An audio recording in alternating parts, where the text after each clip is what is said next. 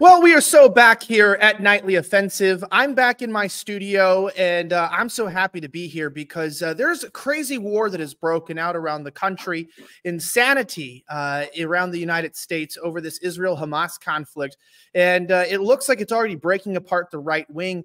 I'd like to welcome to Nightly Offensive for the first time. My guest is Chase Geiser. He is the host of the morning show right now at InfoWars and an InfoWars creator. Chase, welcome to the show for the first time.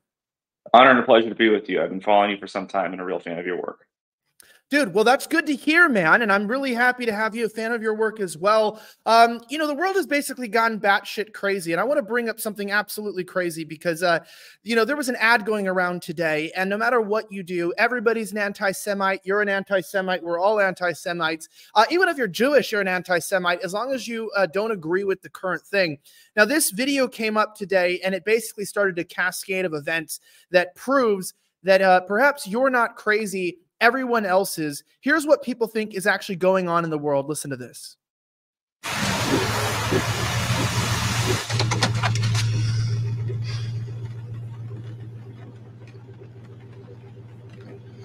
I saw what you've been posting. Hitler was right. I didn't teach you that. You hide behind your screen, spewing all this hatred and ugliness. You got something you want to say? Get out of the truck and say it to their faces.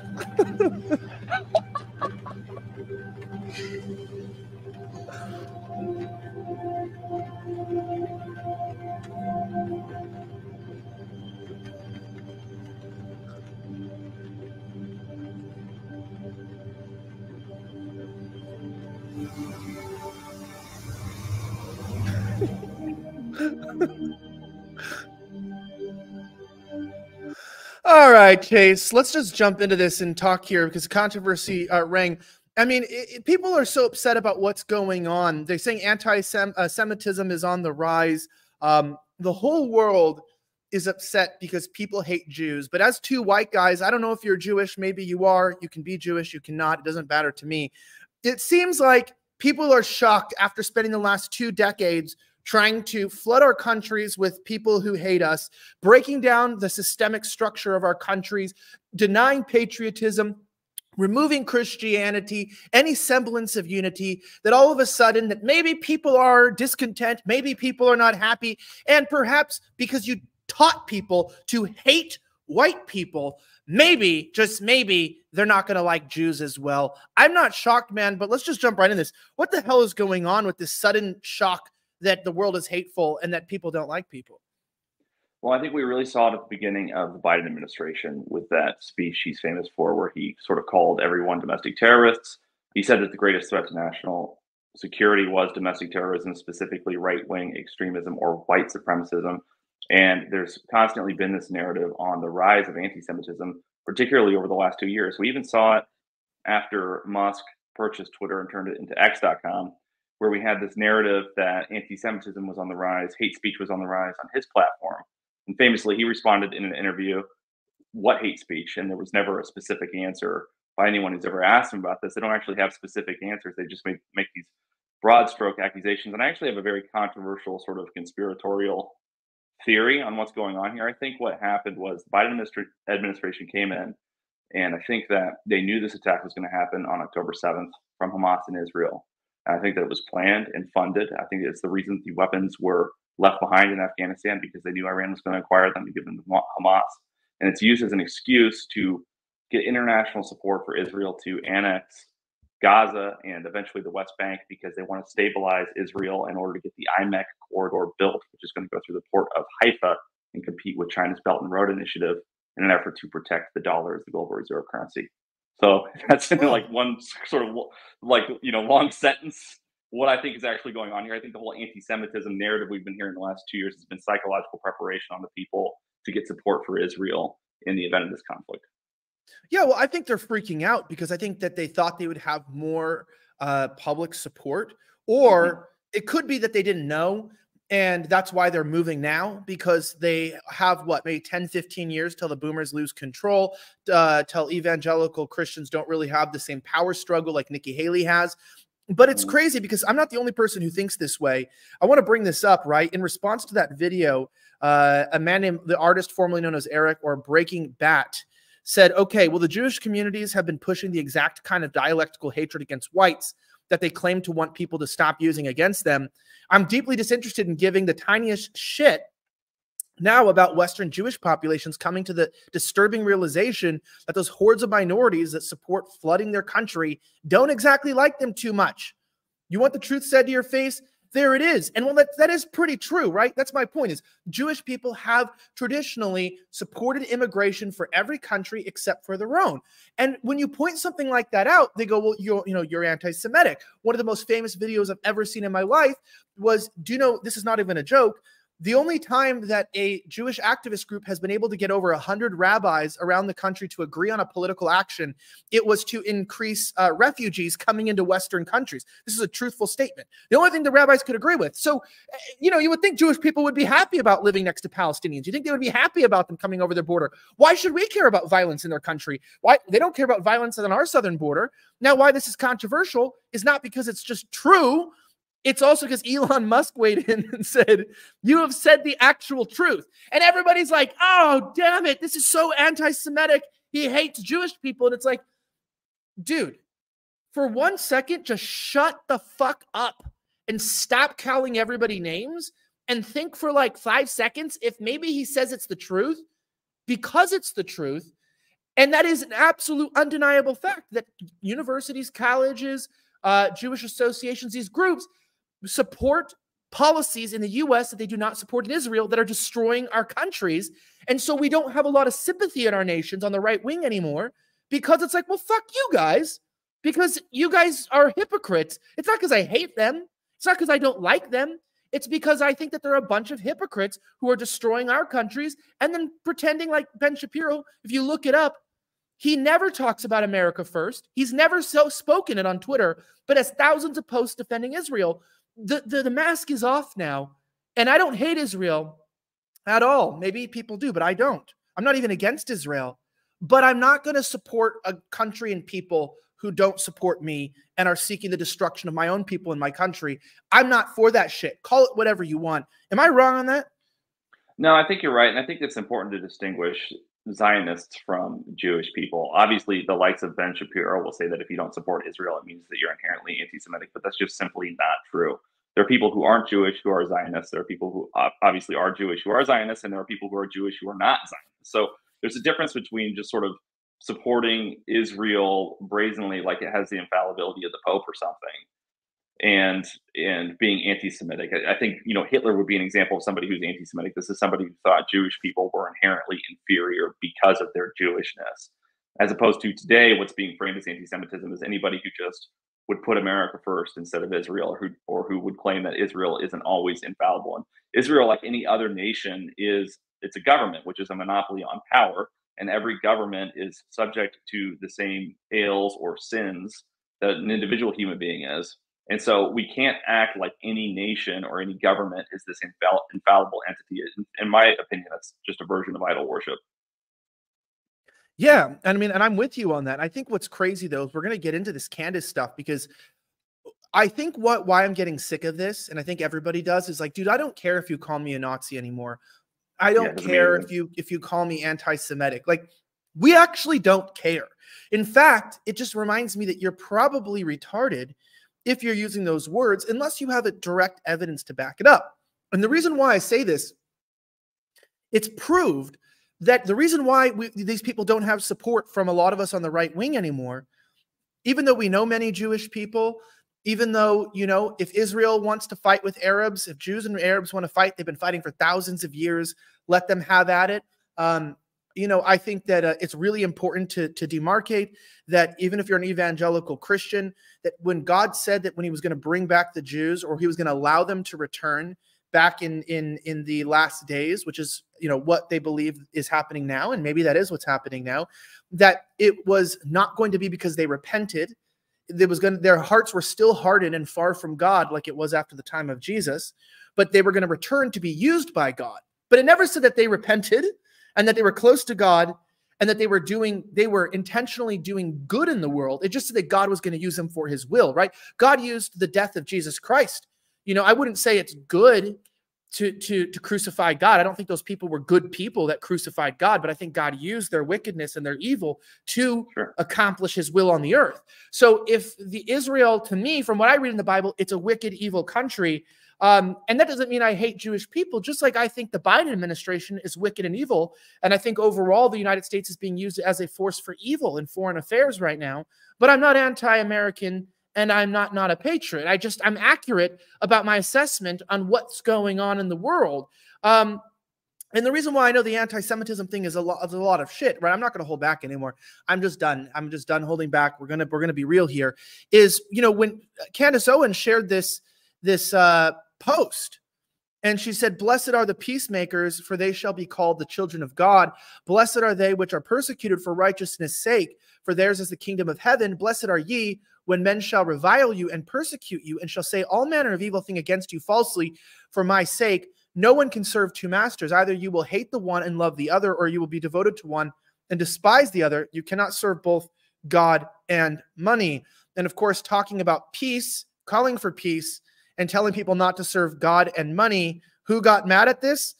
Good old Ben Shapiro said, "Candace, if you feel that taking money from the Daily Wire somehow comes between you and God, by all means quit." This comes at the tail end of a large discussion, as Candace has been one of the most vocal individuals calling for a ceasefire and calling against any indiscriminate bombing. But Chase, I'm really interested to hear your thoughts here. You know, as we jump into this giant war. I mean, this gets really big. If you're tracking this, remember this is an audio-only podcast. You can download it in the comments below. But this brings up a bigger split right now. And it's not just about, people say, what is this about? I'm not talking about whether we should support Hamas or Israel. It's why are the people that we give money to, why are the organizations, the speakers, the commentators more concerned about foreign countries' well-being, or whether you do or don't support them, than they are about their own country? This is about America first or America last, not about whether you're an anti-Semite or a Zionist. You know what I mean? This is what you care about. Why do you think Ben Shapiro would insert himself into this conversation, attack one of his employees openly, and then also get mad about the Bible, right? The New Testament, you're getting mad about the Bible, showing that he's not really in support of Christians expressing their faith when it goes against his views politically? Yeah, that's a really good question. And there's a couple of different angles on this. The first thing that comes to mind is obviously Ben Shapiro is an Israel first guy. And I think if you were to ask him explicitly whether he's Israel first or America first, I think he would probably honestly respond and say that because of his religion and his devotion to God, his interpretation certainly of God, that he would probably admit that he's an Israel first person. However, I've got a little bit of a controversial take on why this is going down. And I'll tell you exactly what it is, but I just want to disclaim and say that I'm not just saying this to be a dick. Okay, this is just my analysis. I watched the Candace show as soon as she switched over to Daily Wire. I watched the first couple episodes. I think the likes of Jocko Willink were on. Robbie Starbuck's a friend of mine. He was on. And somebody that's been on my podcast as well. And over time, what we've seen is they shifted away from a live studio audience from that show. I see Michael Knowles, Matt Walsh, and Ben Shapiro clips go viral all the time. I never, ever see Candace clips go viral anymore. Not like before she joined Daily Wire when she was going to congressional hearings and making appearances in other places. She was going viral all the time. I think what's happening here is I think they're losing their ass on her show because I don't think anybody fucking watches it. And I think Ben Shapiro is trying to get her to fucking quit so he doesn't have to pay her anymore. That's what I think's happening. It's not a bad that's not a bad assessment, genuinely. Like the fact, and I'm not saying it to be an asshole. I like Candace. I think she's brilliant. I just think whatever's going on at Daily Wire isn't working for her right now. Well, are you sure they're not promoting her because they don't want her viral? It's got an Instagram reel, man. Like I make shit go viral out of this room. You know? Right. No, that's true. It's not an untrue statement, and you have a point. I do want to give an important shout out to our sponsor for today's show, though. As we jump into this, we're going to go deep down into what's going on with Charlie the right and what this means for our movement as a whole. But guys, don't forget to get an incredible pair of boxers. These boxers from Undertack are amazing. They're extremely comfortable. They're perfect elastic waistband that doesn't ride up on the legs. It doesn't dig in under your gut if you've got a little bit too much. It doesn't stretch too much when you are fat and you lost weight so that they fall down. This has essentially what it's made out of, like cotton on steroids, because it's not only cotton and breathable, but it also is extremely, extremely like shrink resistant. It doesn't pill. It has the ability to last for a lot of activity. And one of the best parts, this company right now is donating to fight human trafficking. So a portion of all of the profits goes to fighting human trafficking. So this is really important. Now, these are battle forces tested, which means they've been used by real men in the field. I've used these in the field with riots and protests. And yes, they're pretty damn comfortable. You don't want to miss them. Most importantly is they come in masculine colors. Christmas is coming up. You can't go wrong with getting a pair, getting a spare. And of course, they are cheaper than the competition in price, but I think that they are definitely the same quality, but probably still better in many ways. Go to undertac.com. That's UNDERTAC.com. That's undertac.com. Use my promo code OFFENSIVE20, OFFENSIVE20 for 20% off. Check it out at undertac.com. You can check out their shirts and other type of things. They have their whole mission statement. It's a great company. Get the boxers that are trusted, that are not queer, and don't have rainbow waistbands. Undertac.com, promo code OFFENSIVE20 for 20% off. I'm currently with Chase Geiser from InfoWars. He also has his own podcast. You should check it out. Links in the description. But I kind of want to talk about this, this what's going on. Let me go here. Let me go to this tab. What's going on with this Ben Shapiro stuff? Because Candace responded to him saying, "You are utterly out of line for suggesting that I cannot quote biblical scripture. The Bible is not about you." And I think that's like a good quote about, it's kind of funny. And I like Candace too. I've been on her show. I think she's talented.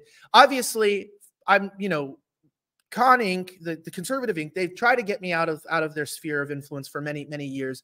I really can't say much, but I can say this. They're treating her better than I think they would. And that means that like what Cernovich said, or what you said too, is that there's probably some sort of a contract in place that they can't fire her, or it's going to cost too much money. Now, either she's at the beginning of her contract, or if you're at the end, bye-bye, they will fire you publicly, and they will try to tarnish your name. They'll try to make sure you never work again. That's how this shit works, right? They do it to a lot of people. It's not exclusive to this industry. This happens in a lot of industries. However, I do bring up the very important quote here that she's not wrong, that Ben Shapiro literally has been out of line. If people don't know what happened and what she's referring to, Ben Shapiro, I don't know if he knew this was gonna get famous. Always be careful when you're there. But this video came out of Ben Shapiro speaking. It's a little bit quiet, so sorry to the audience here. But this is what he had to say about his employee, which always looks bad. Yes, the question is about Candace Owens. I think her behavior during this is disgraceful. Without a doubt.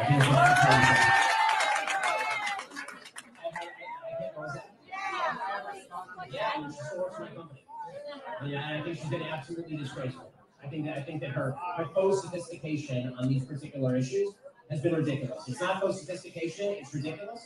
Everybody can see the moves that she's making and the things that she's saying, and I find them disreputable. Well, when you're 5'2" and you have to stand, I like how you have to like stand on a table in like a living room or something, whatever. This is like a donor meeting. That does make me laugh a little bit. But I don't know, Chase, what do you think? Like, I feel like, he's a professional guy. He started a big empire. I don't want to speak too much crap. Like people like to talk a lot of crap on the Daily Wire. It's pretty awesome what they built. They're making a lot of good content. They've been able to create celebrities like Brett Cooper out of nothing, right? She kind of like, they've been able to do a lot. But to go up and, and call your own employees pseudo-intellectual, pseudo-sophisticated type of stuff, I feel like this is kind of like showing that maybe facts do care about feelings, and maybe he's not even explaining where she got it wrong. He's just kind of mad because she's not going along for the ride, and maybe he's mad not just because of her, but because she's not even getting a lot of pushback for not going against the ride or going along for the ride. In fact, I would say majority of people support her independent thought, and even if they don't like her, like, yeah, why the hell shouldn't she? Why shouldn't she be allowed to disagree? Which is very different from where the establishment right wing has been, which they assume everyone to get on board. And if you don't get on board, they'll fire you, not for being against being on board. They'll just find something else that they never got mad about, and then they'll kick you out for it. You know what I mean? And that's just how it's been typically. But this seems different to me. What is your take on this? Well, I'm disappointed to see this sort of behavior from Ben Shapiro. Ben Shapiro is someone that I admired. He's someone, frankly, that I still admire. I know that he's gotten a lot of important things wrong. He was wrong about the vaccines being safe and effective. I think he's wrong on this Israel issue. Obviously, he was very antagonistic toward Trump in 2016, and he said some things about Breitbart, post facto, and Bannon that I don't like as well. That being said, he's someone who's incredibly bright. He comes off a little bit on the spectrum, frankly, but that could be a good thing. Musk comes off on the spectrum too, and obviously he's brilliant. I think Ben Shapiro is right. When he's right, he's really right. And I think he's wrong about all this stuff. And I think it's really rude and unprofessional the way that he's talking about Candace in this particular context. But ultimately, with the Daily Wire, I'm excited about the things to do. I think the movies that they're making are great. I'm excited that they bought the rights to Atlas Shrugged, and they're going to make a series based off of Ayn Rand's Atlas Shrugged, something that others have tried to do and failed miserably in terms of quality of content and actually portraying the message of that text and that work accurately. But the fact of the matter is, if you're going to hire somebody and you know these types of issues may come up and you know they're so important, then maybe you should vet during the onboarding process whether or not you want to sign a contract with somebody that you disagree with so vehemently on a particular issue. Everybody gets a pass, in my opinion. There are things that I get emotional about where I lose a little bit of my rational side of my thinking. We're all like this. We're all wrong about something major and we don't know what it is, but other people can see it. That's like a challenge of the human condition. It creates tons of tension and conflict online, especially with political and religious disputes. And I think this is the thorn in his side. This is Ben Shapiro's Achilles heel. This is the thing that he's really wrong about, but it doesn't make him an evil person or a stupid person or an ignorant person. It's just the thing that as a human being, he's really just missing the target on, in my opinion. Right. And I think, you see memes like this. I want to bring this up. I don't necessarily sponsor memes like this, but, there is a sort of hypocrisy on the right wing, right? Where people are always like, identity politics are bad. Identity politics are bad. But of course, Jewish identity politics are a part of right-wing media. Okay. They just are. It's a part of the living daylight. And I know a lot of people, there's a lot of people who really, really like Jews. And there's a lot of people who really don't like Jews. I happen, maybe it's because I'm from LA, like I've mentioned, I happen to just know a lot of really awesome people who are ethnically Jewish. I know they don't even think they're ethnically Jewish, but it is an ethnicity. It is, to me, it's at least an ethnicity. Maybe it's not a race, but it's at least an ethnicity. They claimed it's a religion, but then if it's a religion, why do we need a country for a religion? Then we should have Christian nationalism. Maybe they're not wrong. But I think, my argument isn't against this. It's more against the hypocrisy of this meme where, we're supposed to hear about how identity politics are bad. White people cannot collectivize. White interests are evil. White identitarianism is bad. Of course, when I worked more in the establishment industry, the amount of meetings I had questioning whether I was a white identitarian for just asking questions like I am today, making me regularly, deny certain things. And I was always careful. They're like, do you think it's wrong? But you do think it's wrong for white people to collectivize. And I'd be like, well, I don't know, We'll see. Depends on the situation. I don't think collectivization of any group is inherently bad. I just think depends on what they're trying to accomplish, right? Is what they're trying to accomplish immoral, or is it good, or is it bad? I'm not entirely sure. And I thought that was funny because, it's like, I don't think it's wrong for Black people to come together in a community to try to reduce crime or to try to reach out to young Black youth and encourage them for something. Do I think BLM is retarded? Of course. Coming together and just being mad over a death that, George Floyd killed himself, in my opinion, from the toxicology report. And, to start burning down buildings and rioting and looting just, for some Black collectivist idea. Is that stupid? Yeah. Do I think that like the Tiki Torch March was a little bit stupid? Like it was like bad optics and just like, I don't really understand what that was about. Yeah, I think that kind of stuff's stupid. But white people that come together and say, hey, we built these countries, we've come together, and we don't believe that replacement migration is good. We want to be Eurocentric nations. We understand some immigration will occur, right? Everybody understands that due to business and trade, occasionally certain groups of people, certain individuals will come into a nation for trade purposes, for diplomatic purposes. These are very common things. But do we want open borders and millions of Eritreans and Ethiopians and Hispanics coming in, not integrating in the language, not even coming in? Do we want any of this happening? No. Do we want replacement migration legally? No. Do we want all these Indians coming in? Because they're collectivists. An Indian comes in on an H-1B visa. They'll come into a department, and I know this because I have a lot of friends in tech. I'm from California, and a lot of techs in California. An Indian will come in. He takes the senior position inside of a tech company in a department, and guess what? Within 5 years, everybody's fired, let go on their contracts, and the entire department is Indian, because Indians are collectivists, because they understand the nature of looking out for your own. And collectivism has been so cucked and beat out of white people that I find it to be just funny, because I've been saying, I don't think it's a bad idea for white people to unite and come together under certain Eurocentric and Western ideas and values that we've held up for thousands of years, that we've even, had this enlightenment. We've been able to get back to these ideas, which have strengthened us. And we've had, even revitalizations of our faith, of Christianity, of beauty. I mean, look at Dresden, right? Dresden was destroyed, but it was able to rebuild. I just don't think we should be abandoning that. I've been called a lot of mean names for saying things like that. I've been labeled very rudely by both the media here in Australia and in the United States and several other major Western countries. And then right when I speak against collectivism, in Israel, like the way that they're just indiscriminately, in my opinion, bombing entire neighborhoods, and what we're going to look at, I just don't think that we should be funding that. I don't want to be involved in that. They tell me that I'm wrong for not supporting collectivism. So don't mind me if I don't give a shit about your fucking bullshit and your hypocrisy, because you've been telling me for years, not just people that look like me, but me particularly. I grew up in California. I was told I was bad. I was, Nazism, white supremacy, these are all the greatest threats. We can't have racial, monocultures. And then you tell me if I don't support a racial monoculture, now I'm racist as well. I'm sorry, but I just don't buy it, because you can't have both be true at the same time. Am I the only one that sees that, Chase, or is that, does that not like raise alarm for you in sort of like a hypocrisy that I feel like we're getting conflicting messages here? And maybe I'm wrong, maybe they're right, but like, what is it? Is collectivization and monoculture and working towards, identity a bad thing? Is it a good thing? Because both can't be true at the same time, according to what I've seen. Yeah, I think it's a really good question, and I think that you can really get into the weeds with this. Primarily, what I would say the issue is that we have allowed for the conflation of race and culture in argument, debate, political discourse.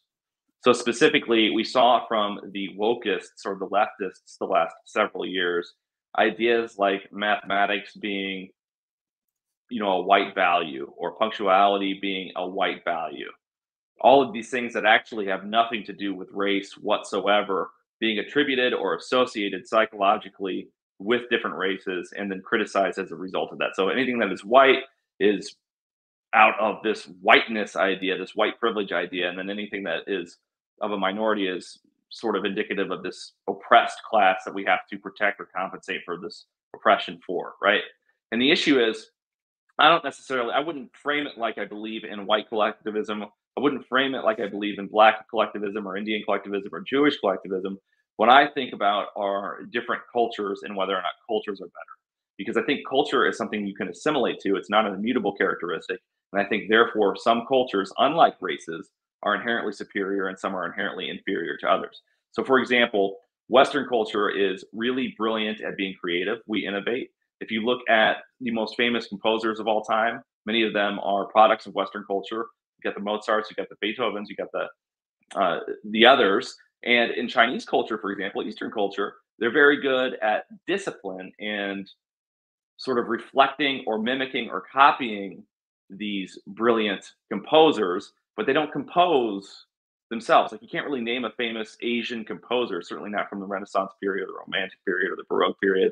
It's more difficult to name these creative geniuses. So different cultures have different strengths and weaknesses to other cultures. So I would say that in America, we have demonstrated beyond reasonable doubt that Western culture is so far the most superior culture of any culture that's ever existed in the world, at least depending on what our objective is, right? Whether it's prosperity, class shifting, bringing the poor out of poverty, Western culture is superior. Now, Western culture is not something exclusive to white people. There are black people that participate in Western culture. There are Asians, Indians, Native Americans, whatever race you can possibly imagine that's come into what used to be a melting pot has participated in Western culture. And so when I think about this collectivist idea, I think we need to think about it in terms of what cultures and ideals and values we have, as opposed to what races we want in or we want out. It's easy to conflate them because there's such a high correlation, but correlation is not causation. So I don't have a problem with millions of people coming to America, but they need to come to America to be Americans, not Palestinians in America, not Mexicans in America, not Indians in America, not Chinese people in America. You have to come to America to be an American. That's the problem with this border policy that we have right now, is that we're importing over 10 million people now, according to some estimates, into the country since the Biden administration came into power. And we're not importing people that want to be American. We're importing people that want to be in America doing un-American things. Well, yeah, and I think one of the only collectivism I honestly fight for is Aboriginal collectivism. I think we should we should give them the whole country of Australia. Actually, it's the most important thing. Every country I move to, I find out that white people are bad, and I visit, and that the people who were there originally are the good people. Deep red pill, though, those weren't the original people. There's actually an entire history that is intentionally kept down. Evolution is fake. They have an exact timeline. People think that we're elevated. We're actually devolving, and we can talk about that on a whole other show. Our brains go deep. I keep it very, very, very okay on the show in terms of not too deep. But the reality is there is a deeper, below even the surface of some of the monuments. That's why they don't allow you to dig in certain sites. Because we're talking about Nephilim, we're talking about a course of history protecting and guarding people from realizing that there was a judgment on the earth. And so everything's a fucking lie that you know today. And that being said, there's a reason why that even goes further and forward of why they don't want there to be an equation. Because I agree with you that we are a Western culture, but that Western culture is inherently white. Now, that doesn't mean that all white people are Western, and that doesn't mean that all Western people are white, right? So I think that it's a very difficult argument to have today, because people have so coaxed us into thinking that if you even utter sort of words like this, that you're probably you hate people. But it's not that you hate anyone. It's actually that you love your children and your offspring so much.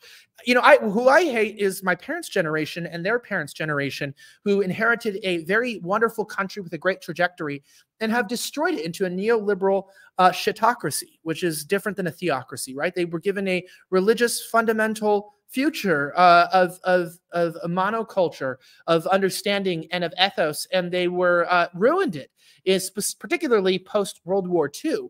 And I think that a lot of people recognize that and realize that the world that we see today only began really ultimately, in the 1960s. And that's just the straight up truth. These are with the Immigration Reform Act. And this has also happened if you go look at New Zealand, Australia, Canada, the United Kingdom, the United States. It all pretty much happened within the same 4 or 5 years. When we changed ethnically the makeup of our countries, we did lose our culture. So there is a direct connection between race and ethnicity and culture. But I think forever, right? I mean, even here, there was a lot of Chinese people in Australia for a long time, even in the United States, like even the UK, there's always been some Indian people. There's always been certain groups of people that, like I said, for whatever reason, immigrated, maybe even, people forget this. When I say diplomatic immigration, I mean, like literally, like, they might be involved in a war in India or the UK, and there's families that help and they're allowed to immigrate and get citizenship. And there's different types of things. So you don't want to just be inherently hateful of somebody, especially as a Christian who's different than you. But you also have to realize that we can't not understand that there's a link between ethnicity and culture. That's why the Jews are so big on that. Like the Jews are, that's why I support them in their ethnic strive, because they realize that, yes, Christians live in Israel, Jews live in Israel, Muslims live in Israel. There's a lot of different, and secularists live in Israel. There's a lot of ideas, but there still has to be a similar value set. And the easiest way to get citizenship in that country, or one of the only ways, is by being ethnically Jewish or being able to trace your lineage back, because that's the most strong indicator that you support that culture. Again, you could support it, right? I mean, I know tons of black people who are more Western than the white people that I know, with their blue hair and, rings in their nose. And so it's not to be racist. It's just to be honest, in my opinion. But I do want to bring this up real quickly. What Cernovich said here about this, that I just want to remind people not to, let me see if I can bring, I think it's right here. I want to see what Cernovich said here about Ben Shapiro, because we need to talk about this. You can disagree with my statement, but I want to make sure we look at this comment. He's talking about Ben Shapiro here, and said he's become indistinguishable from a far left-wing identity politics woke psycho. He's working the soft cancel culture angle now. I didn't fire Candace, she quit. But he could also look up what a constructive termination is. He said that he got a lot of things wrong in his previous tweets. He got a lot wrong on Trump. He got a lot wrong on the vaccines. He just got a lot wrong.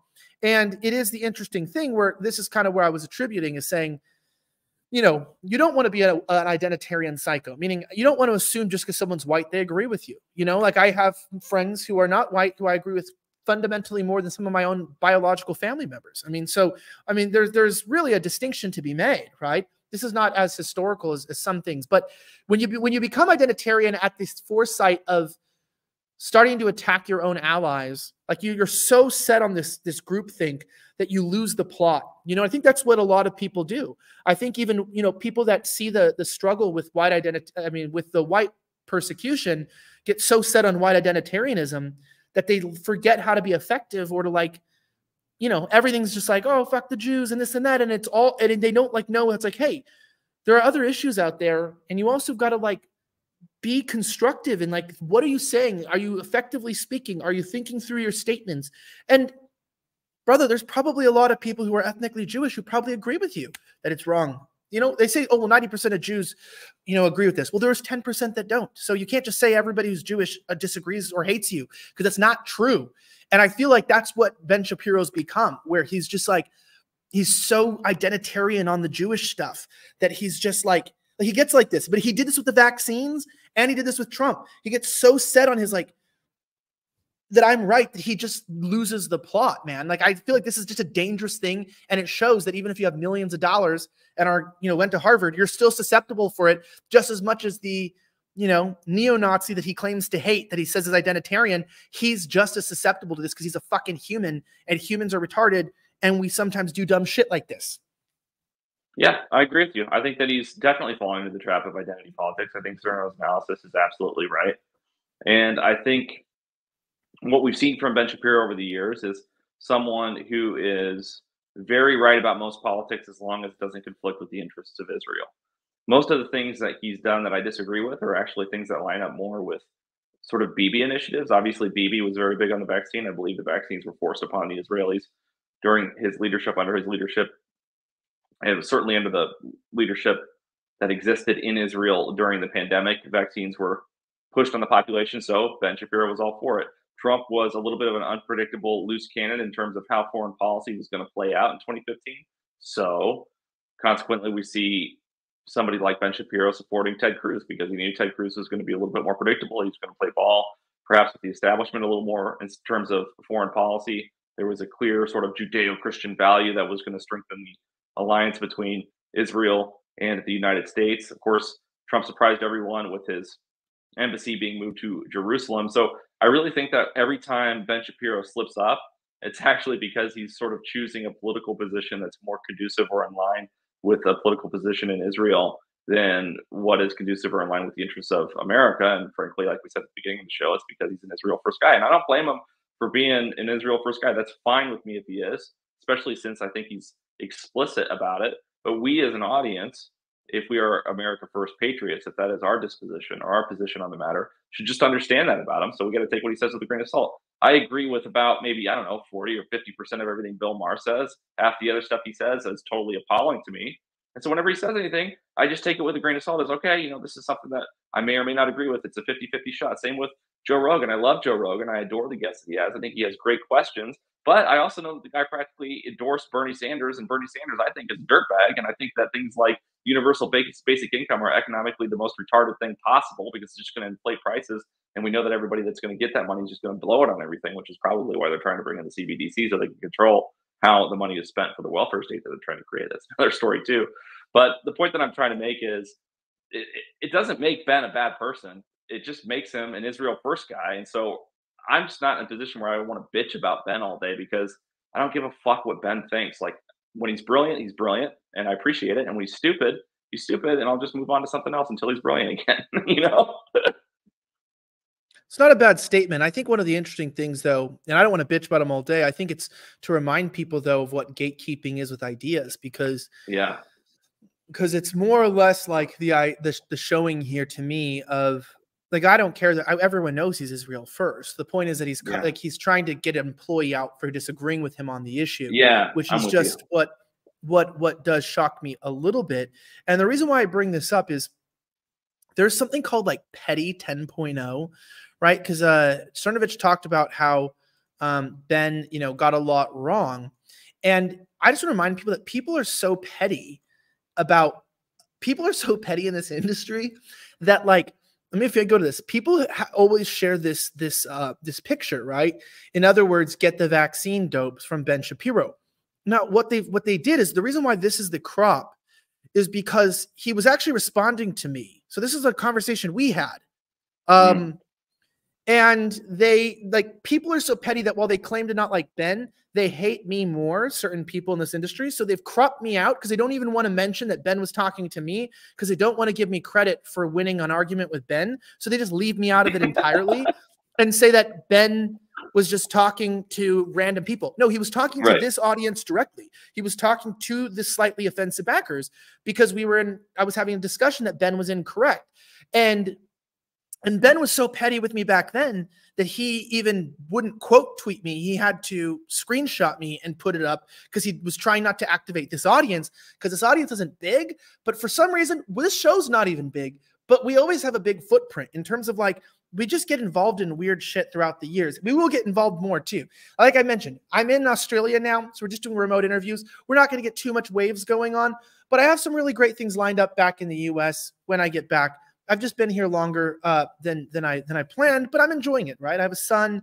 My wife's around her family. It's been nice. Those of you who are married understand that. And also, I really don't want to get J6'd. So as we'll talk about in a little bit, we'll switch over to some of the Owen Schroyer stuff. I know you're filling in for him. We'll get into that in about 5 or 10 minutes here. But you know, when I look at this, it's like, that's how petty people are. You know, like Ben Shapiro and I, you know, I ended up winning an argument, and there are people today I saw sharing this, cropping it out, because, and they don't even mention, like, you remember Ben Shapiro told everyone they were dopes? It's like, no, you are just as bad as Ben Shapiro. And that's why I think it's funny you're saying you don't want to just bitch about Ben Shapiro. It's like the same people who are bitching are just as petty, just as upset. How, you know, oh, he's attacking Candace. There are people who will just drunk tweet shit about me at 3 in the morning with no evidence, delete it in the morning, and they're complaining today about Ben being petty. It's like, motherfucker, you are petty. Like you said, we all have dumb shit. I'm petty in my own ways. You're probably petty in your own ways. Sure. We all have problems. So this is not a point the finger. We need to try to do better on our own. We need to try to improve. Like, I wish I didn't, you know, use swear words so much. But when I get passionate, I just, you know, can't help myself. I hope to get disciplined one day. You're just like Tony Robbins. Just lean into it, man. Yeah, you just lean into it. But I meant, like, so I'm trying to improve myself. I'm trying to work on myself. So I'm not going to just tear down Ben. But what I do bring up is what is interesting about this war is this. You're going to like this. I'm going to play this clip here.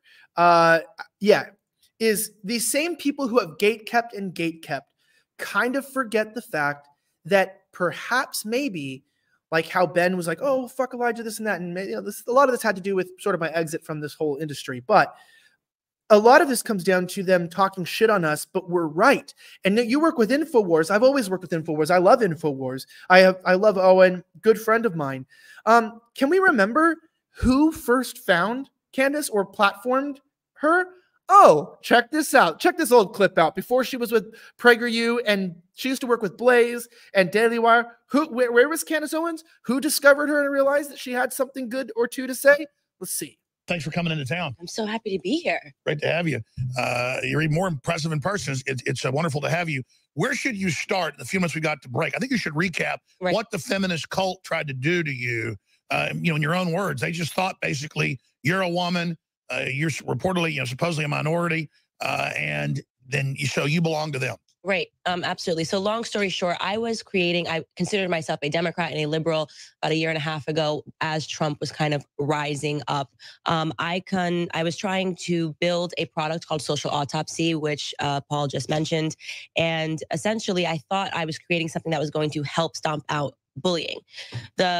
My passion behind it was well-intended, but it was totally naive and not something that now I know that I shouldn't have done. And while I was doing that product, I was contacted by these, you know, self-proclaimed feminists, and they basically tried to take me out. The same women that were saying that they were being attacked by anonymous trolls on the internet were telling me that they didn't want to figure out who these anonymous trolls were. And long story short, I figured out that these girls were harassing themselves, that it was all a lie, and that there was no movement of white male conservatives that were stalking and harassing these girls. And when I made that statement, the left media came after me and tried to smear me. And it was then. I mean, is that a shocker, Chase? I mean, that's what I'm saying. Like, you know, Alex found her and gave her a platform because she was trying to speak the truth. And You know, the same people that have pushed Alex out have pushed you out, or different people over the years. I mean, they're forced to reconcile maybe the fact, you know, through all of COVID, everything, you know, we may not have had as big of platforms as them. We may not have been as effective as them in reaching people, but they can never say that we were wrong. Yeah. Yeah. And that's an amazing clip. I actually didn't even know until today that Candace got her started in InfoWars. And there's a lot of people like that, that sort of springboard off of InfoWars into some trajectory. But it's not to say that InfoWars is responsible for their success, because success unearned is something that's not sustainable. Obviously, Candace is very talented. Others who have gone into and out of InfoWars are very talented as well. But Alex Jones is really an icon, and I don't think there's ever going to be anybody else like him. Not only has he been right about so many things years in advance. For example, on March 6th of 2001, he predicted that a 747 was going to fly into the World Trade Center. Recently found that clip doing some research behind the scenes for InfoWars. But he's also been right about a lot of people before anyone else sort of noticed them. He's great at sort of spotting someone who's got an insight that maybe is a little counterintuitive to whatever the current zeitgeist is, but it's going to be right on the money with the zeitgeist in 6 months or 12 months or 3 years or 5 years when things really start to play out. And yeah, I mean, that's the truth. I think the right does the same thing. Obviously, the right doesn't have the benefit of the mass media sort of machine, this like deep state machine that can just come and just slaughter you and tear you down and put you up on Media Matters and get you on the Southern Poverty Law Center website or on ADL's website as a hate list. That's a whole different type of weapon that the left has sort of exclusively in their armory, so to speak. But the right does the same thing. If we have people that switch teams, if we have people that turn over from one side to the other, we tear them down as well. I mean, we saw this happen with a lot of the January 6th stuff that played out, a lot of the impeachment inquiries that played out with right-wingers who sort of turned on Trump. Right now it's happening with Jenna Ellis, right? She testified against Trump and everybody's turning on her, rightfully so. But that's just what happens when you're a turncoat. People on your side are going to be really pissed off that you switch teams. And, you know, that's just the nature of it. And you can be successful despite it.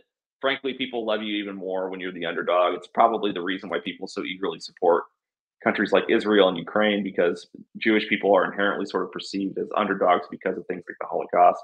Ukraine obviously is perceived as an underdog because Russia is this sort of monolith. Everybody is just inclined to root for the underdog. It's this rags to riches story. It's really an American thing. This idea, this American dream is starting with nothing and moving to the top. And so honestly, it could be a really good thing when you get canceled like that, because then it escalates this next level of devotion among the audience, though smaller, but more loyal, that you have remaining in the end. Yeah, and it's always nice to have that. I do want to give, speaking of that, I do want to make sure that I want to give a shout out to our other sponsor of today. I've been trying to make sure that I don't have too many sponsors coming up. We will have regular programming. I'll be making a lot more shows. We'll continue going. I've just ran into some serious medical issue in the last month, and it's been really, really tough to operate and drive and different things. And if you know anything about Australia, this is not a place that you want to fuck around and find out with the police. You don't want to, trust me. So you don't want to be driving on narcotics and stuff. I'm proud to say I am no longer on narcotics as of a few days ago officially. So that's good. Some of you guys were worried about me getting addicted to those things or whatever. And good, you should be worried, because those things were great. But they also have horrible side effects, including making you irritable, not being able to drive, and also making you constipated, which is terrible, because not only do I eat and create my own shit, but I go on the internet and see shit every day. And to not be able to get it out of my heart because my brain isn't working right, or from other parts of me that are much less interesting to everyone except for those who like ceviche. Hopefully you guys get that reference. Then that's the truth. But I want to explain something. So as you guys could see here, I was drinking a Monster. I don't usually drink Monsters on the show anymore, but that's because I ran out of My Vital C. Now, I recently just am getting a new shipment sent to me right now. Now, My Vital C is the greatest energy supplement. And the reason why is because it does two things that are really important. Number one, it not only gives you a jolt of energy, but it gives you energy without the crash. So it's sustained energy. It's not like just a jolt of boom, I have energy and I'm moving. What this is it actually gives you sustained focus, clarity, and even helps you get better rest. When this compound, ESS60, it's ESS60 and olive oil. Now, we had the scientist on the show. The reason why it works so well is you use the olive oil, the really natural, high-quality olive oil, as a suspension to hold this molecule, ESS60, which not only doubled the life of the test subjects, but it also just seemed to help in a lot of areas that would help with energy. So it's not just like caffeine or guarana or any of these chemicals that give you that jump. This doesn't make your stomach upset. It doesn't make you irritable. It doesn't make you feel jittery. It doesn't make you crash. It doesn't get in the way of your sleep. You know, you take a teaspoon in the morning, 5 milliliters. Maybe I've had a little bit more, and it gives you a nice longevity of that clarity and that focus to have energy. So if you're over 25, you're already starting to feel that lethargic mode. You want more energy for your family. You want to try something out that's more healthy, that is actually high quality, that is better than the competition, and with a owner and an operator who actually cares about health. I would check this out right now at myvitalc.com/offensive. That's myvitalc.com/offensive. Links in the description. Use my promo code offensive for $15 off. myvitalc.com/offensive. They just renewed with the show too, which means that a lot of you guys, they said, purchase this product. They made back their investment and a lot more, and they've invested back in the show. I have a lot of other sponsors that want to renew and stuff. I've just been trying not to put as many ads in the show right now because we've been, I've just been like really all over the place. But I really appreciate you guys supporting yourself and your health at myvitalc.com/offensive. Make sure that you check it out. And of course, I'm here with my guest, Chase Geiser. You make sure that you follow him. He's on InfoWars right now in the morning show. We're going to transition to this topic a little bit about sort of what we were discussing of like serious topics that are going on. We have a bunch of clips as well that we can play from Candace. She was on Tucker. I don't think we're going to get into that at the moment. But I want to talk about something very serious here. So, we talked a lot about gatekeeping. You brought up the J6 thing, people being split. I just got an update right here. Let me bring it up on the screen about Owen Schroyer. Owen Schroyer is a friend of the show. He works for InfoWars, and it was said here that an update on him that Owen will remain in solitary confinement until November 28th at the earliest. At that time, his normal privileges will be reinstated. For now, he was only able to communicate via mail. Despite 23 hours a day of lockdown, he remains in good spirits, saying that he's as mentally strong as ever. Chase, you're filling in for him right now. And from a personal level, I mean, we read this stuff online, but what do you know about Owen? I mean, we know he's in jail as an update, really, for thought crimes, for speech crimes. I mean, they say he violated a court order, but the court order is kind of bullshit. And also, ultimately, this was a politically motivated attack. That's what we believe, an attack on the First Amendment. You're filling in for him. So tell us what's going on here, and how did you get into the position of filling in for him, and what do you think is going to be happening with the show, with Owen, with InfoWars? We're really invested in this story. Yeah, that's a great question. So where should I start? I met Owen for the first time when I started working full-time for InfoWars in the beginning of July. Owen's office is a couple of offices down the hall from mine at InfoWars. I would say that I know him sort of in passing. He's been in my office a few times. I've been in his office a few times. I've made a lot of content for his show. I do a lot of the AI content, AI videos for InfoWars. But he's not somebody I've known for a very long period of time, so I don't want to mischaracterize my friendship with him. I consider him a friend. We've exchanged texts and spent some time together one-on-one, but it's not somebody that I've known for an extended period of time. Basically, what we know at InfoWars is the same as what you're hearing from that Twitter account. I highly encourage you to follow that and support Owen in any way you can, specifically by sending letters his way. But my understanding of what happened is basically he violated this bullshit court order that you said by being on the Capitol grounds. I'm not even sure that he was aware that he was in a territory around the Capitol that he wasn't supposed to be. He never went into the Capitol building on January 6th. He was just seen there.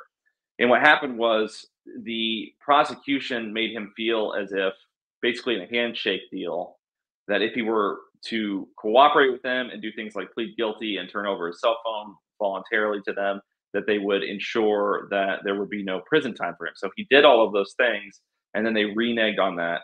And the real sort of damning thing about what they did that makes it so sort of sick and fucked up is in the sentencing recommendation documents, because for the crime in which he pleaded guilty, you can technically be sentenced to up to 12 months in prison.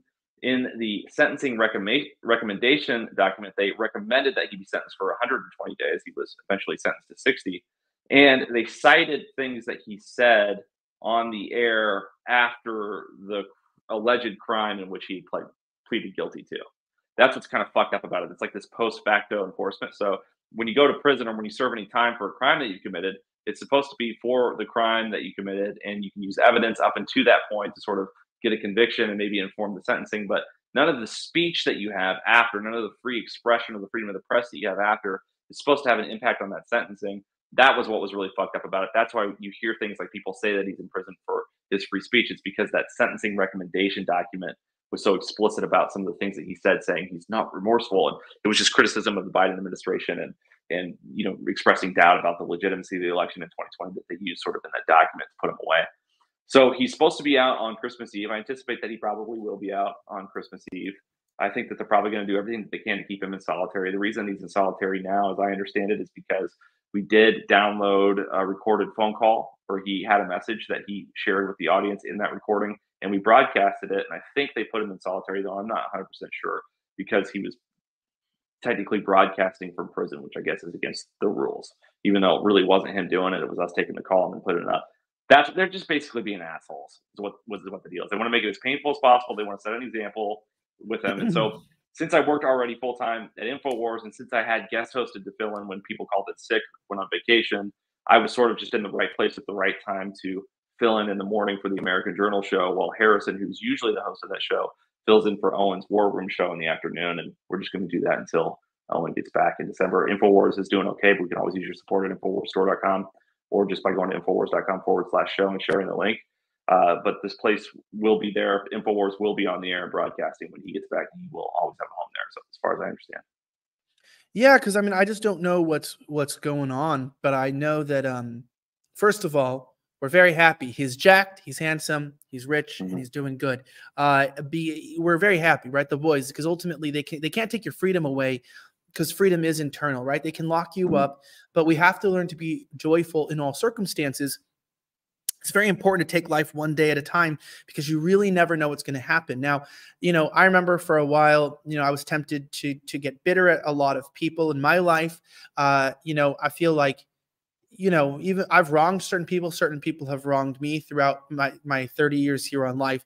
But there's been moments even now where I feel bitter, even at the Biden administration for not closing my case for J6, and keeping open this pending investigation on wiretapping, because it's bullshit. And I don't know, whether I'm going to go to jail. But I look at someone like Owen and I realize, seeing that he say his mode and his mind is strong, it's not all about you today. It's not all about me today.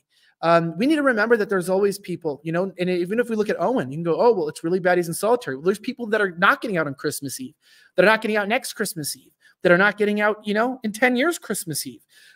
Persecution, pain, and suffering are a part of the lived experience, especially if you're fighting for the truth, and you'll make enemies. But guys, we need to be remembering to get our eyes off ourselves and praying for these people. Praying for Owen and making sure that, you don't forget, just because InfoWars is taken off all social media, that you're still supporting InfoWars, that you're still going to, I think band.video still works too, right? You still go to that. That's great. Yeah. So, they got to be going. And I bring this up because, remember, even Trump, right? Trump you mentioned this about Jenna Ellis, betraying Trump. She was subpoenaed and, asked about Trump, and she turned on him in a second. And I think it's lies, honestly. I don't think this is honesty. Yeah. But she lied about Trump and threw him under the bus to get her own plea deal. Listen to what she had to say. Remember, this is Jenna Ellis. You can find her. And this is how quickly people will betray you. So you think your friends, you think your government are safe, you think your family is safe. Remember, betrayal from Jesus Christ, to in the garden to now, we are still dealing with this plight of human suffering. And this is crazy. I know this is a bit old, but I've been away from the video for the last week, and I have to play this so we remember who our enemies are in this dogfight to restore sanity to the country. Okay. And at the time period where they were going to start to discuss, what was Dan Scavino's role? At the time, I believe his title was social media director for the White House. It became deputy chief of staff at the time that the conversation in question took place. Okay, and when was that? The conversation was around December 19th of 2020 at the White House Christmas party. And I emphasized him. I thought that the claims and the ability to challenge the election results was essentially over, because he said to me in a kind of excited tone, well, we don't care and we're not going to leave. And I said, what do you mean? And he said, well, the boss, meaning President Trump, and everyone understood the boss, that's what we all called him. He said the boss is not going to leave under any circumstances. We are just going to stay in power. And I said to him, well, it doesn't quite work that way, you realize. And all right. I'm just gonna be sexist here for a second. It's like I've been around a lot of yeah, what a fucking bitch. I've seen a lot of women lie the last couple years, and I've seen a lot of women lie under testimony, and I know how women lie. And they're like, and then he did this, and then he did that, and then he said the boss is gonna be here, and you're like, oh, fucking shut up. Starbucks is cold. Yeah. Like, it's like, you know, it's like, shut the fuck up with your bullshit to get, because women, honestly, this is one thing I'll say this. There's a lot of great women out there, and this is not a show that shits on women, but we're honest about women on the show. And one of the honest things is that women don't usually work for the good of the world or for people. They work for the good of themselves and their immediate circle.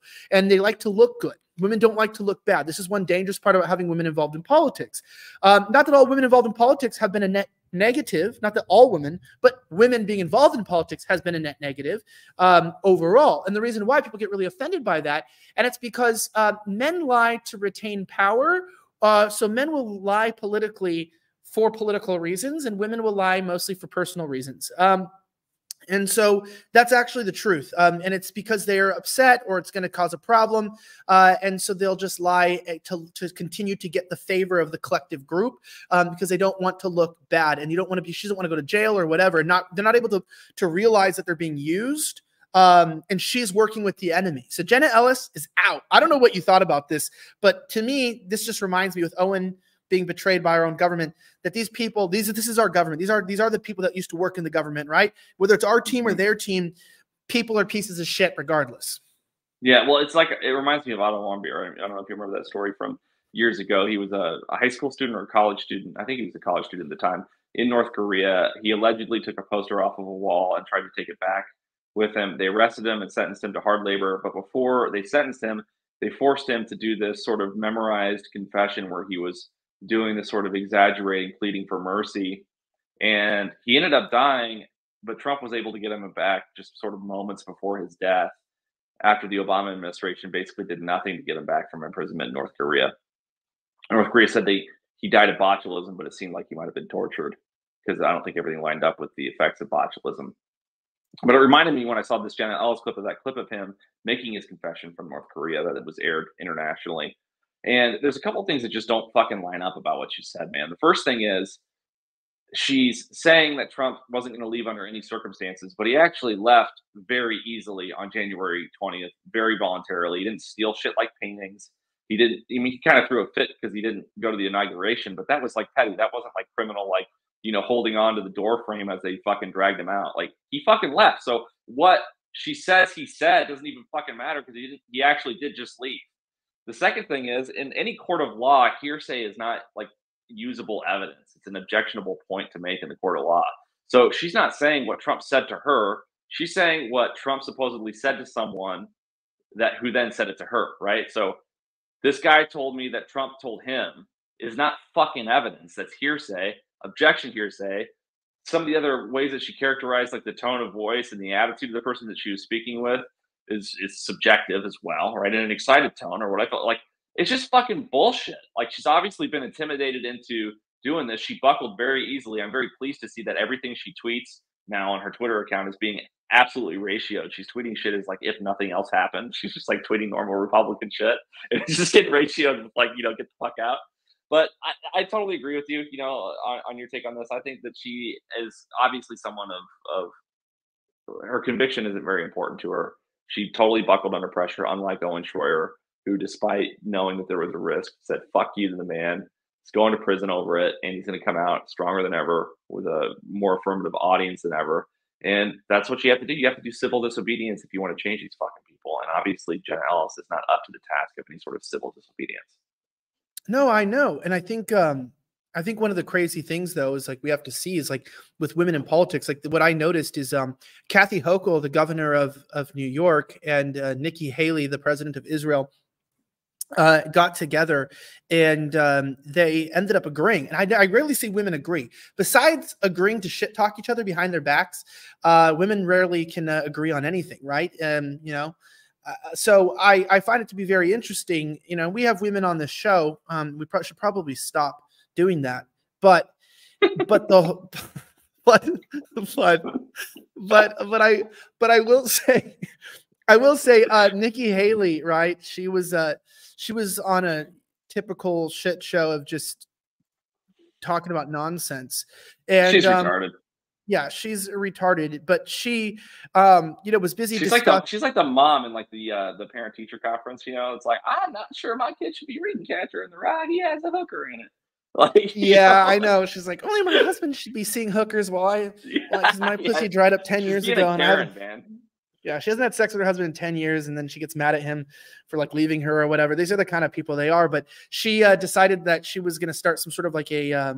Just listen to this. When I get into office, the first thing we have to do, social media accounts, social media companies, they have to show America their algorithms. Let us see why they're pushing what they're pushing. The second thing is every person on social media should be verified by their name. That's, first of all, it's a national security threat. When you do that, all of a sudden people have to stand by what they say, and it gets rid of the Russian bots, the Iranian bots, and the Chinese bots. And then you're going to get some civility when people know their name is next to what they say. Accountability. And they know their past. So as we're fighting anti-Semitism, we're going to make this giant database of people. And we're going to force, the government's going to force people. Everybody's going to get a number. They're going to get it tattooed on their fucking arm. Dude, and she was saying you all have to use your real names. But she was saying the best part was that she's going, you have to use your real name. But I remember, where is this? I'm going to see if I can remember her real name. I can't pronounce it off the top of my head. Yeah. But isn't her name like, or whatever? Yeah, Emiratu Makudo or something. Or her name is, her name is Nimrata Wandawa. I mean, I'm not even joking. That's her real name. She's more Indian sounding than Ramaswamy. Yeah, his name is Nimrata Randawa. She's actually white. Vivek is white, and so is and then what's her name? I don't know why. No, what's that bitch? That's the vice president. Kamala Harris is black now, right? She was Indian, but she's black. But it's like, it's crazy. She's like, people need to use their real names. And it's like a woman who doesn't use her real name anywhere wants us all to use our real names. Dude, this is why I don't know what's fake and what's not. Like, I would think this is like a joke, right? So Benjamin Franklin can't be silenced, do good. You know, the Federalist Papers were written by people under fucking pseudonyms. And the part that's really retarded about it is the fact that if you expose the algorithm, who's going to have the most capacity to game the algorithm? Well, it's going to be the governments, right? They're going to have the resources to go in, study the algorithm, and game it. It doesn't actually get rid of bots. It just makes the bots even more sophisticated. So, like, everything she says is just sort of like this boomer shit. I don't want to just bash all boomers. There's some boomers I really admire, but, like, it just comes off like boomer shit, like when your dad's trying to ask you to turn on the TV. Like, she just doesn't fucking get it. Somebody told her to say that, and I think she's just in tight with the intelligence community, and they're just, like, feeding her bullshit to say.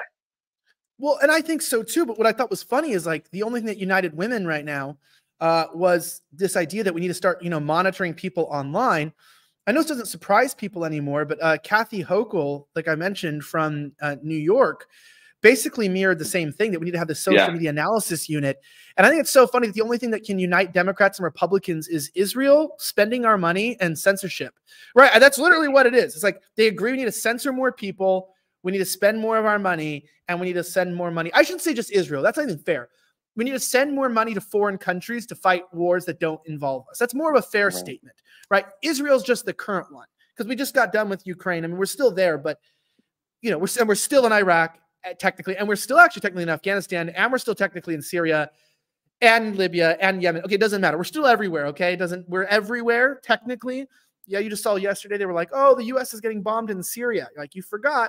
You thought we were out of Syria. No, we're not. Can I just say one thing before you play this? Can I say one thing before you play this? This just occurred to me as we were talking about this, because obviously I've been thinking about the story all day. Does that mean that, like, everybody with an OnlyFans account or a Pornhub account is going to have to come out with their real name? Like, are we going to know everybody's first and last name? We should get, like, so screwed. Of the OnlyFans girls that are like, fuck no, I can't tell my fans my real name. Dude. There's going to be so many Baptist pastors committing suicide. I don't know if you saw that. It's really sad, but that guy killed himself because he was a curvy trans woman online, right? Suicide, bro. He killed both his identities. Yeah. Oh shit, dude. I'm so sad. Oh. Yeah, and when a them kills himself, is that a triple homicide? That's the question. Dude, it's a mass shooting. One bullet. Dude, that's so. Dude, there was multiple shooters at the scene. He went by they, them. Oh, it's so fucked up. Okay. But I love you, dude. I love you. Yeah, this is so good. Oh shit. All right, listen to this. We'll play this for a second. This is a Kathcy Hocul, governor of by the way, I want to know in the chat because I don't know what to do with this show, meaning it's been many things. I just switched software. Would you guys rather have like more episodes like on a daily basis, just going over what's going on in the day? Or would you rather just have like one show a week talking about random stuff? I don't know what you guys want. I can do whatever I want. I run my own company and I can make whatever I want. It's really just matters what you guys want and what you guys want to do because I can find sponsors. I can make things happen financially. I just need to know what you want. And if you guys would tune in daily, because sometimes the news is good like today and it's interesting, but other days it's just, you know what I'm talking about even at InfoWars? It's more like how long of a show you want to go for. Because for me, it's like I could do a show every day as long as it only has to be 30 minutes. But when you've got to go for like 2 to 3 hours and it's a bad news cycle, that's not fun. Yeah, so I feel like I'd rather not take up air. But this woman right here, Kathcy Hocul, literally agrees with Nikki Haley. Focused on the data we're collecting from surveillance efforts. What's being said on social media platforms. And we have launched an effort to be able to counter some of the negativity and reach out to people when we see hate speech being spoken about on online platforms. Our media analysis, our social media analysis unit has ramped up its monitoring of sites to catch incitement to violence, direct threats to others. And all this is in response to our desire, our strong commitment to ensure that not only do New Yorkers be safe, but they also feel safe. Because personal security is about everything for them.